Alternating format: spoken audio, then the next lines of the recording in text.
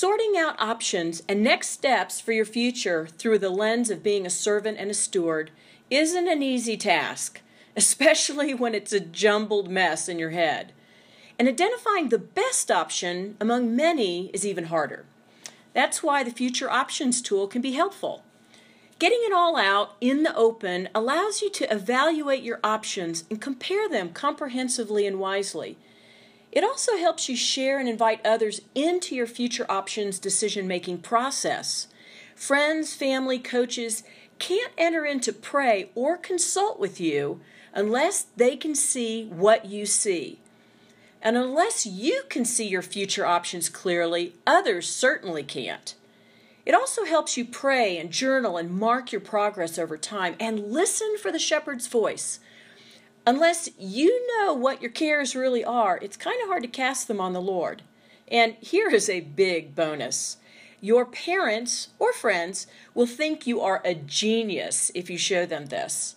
Using the Future Options tool will help your parents, coach, spouse, see that you are really serious about making a wise decision about your future, and they will respect the time and effort you put into the process.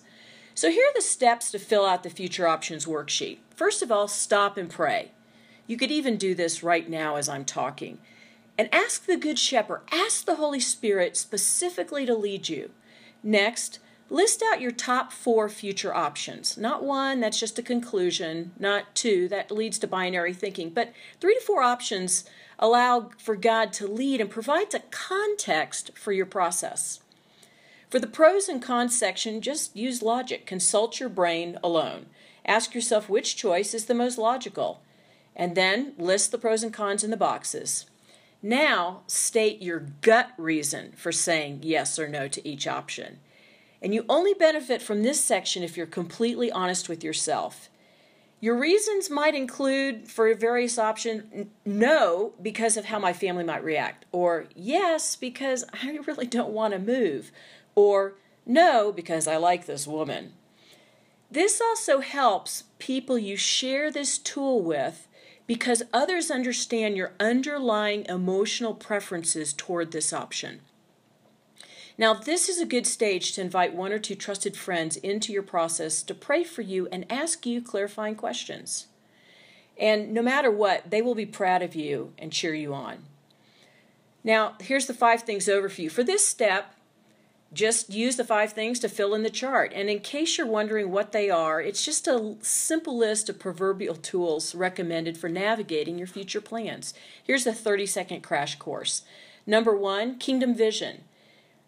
Ask yourself, what's your goal? And where do you want to be in a certain number of years? What's your kingdom dream?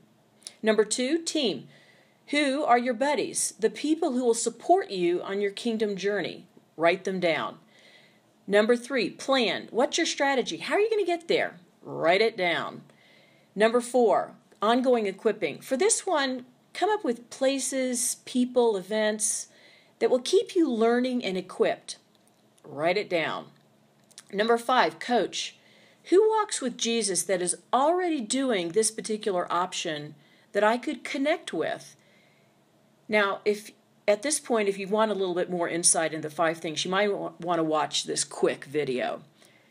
Now, keep in mind, the 5 things elements are obviously present in some options, while other elements in another option might need a little exploring to discover. And some things may not exist, but with some intentionality on your part, you could make it work. Now the big 3, wise others, Scripture, and God's voice. Wise others. Once you have completed the tool to this point, ask a couple of wise mentor types to look at what you've compiled and give you any input. As you allow the Lord to lead you through this process, record the input that they give you about your options. Scripture. Ask the Holy Spirit for specific passages of Scripture to anchor you in His will and give you insight into each of your options. Spend lots of time in the Word during this season of seeking. And you might want to review familiar passages where He has led you in the past.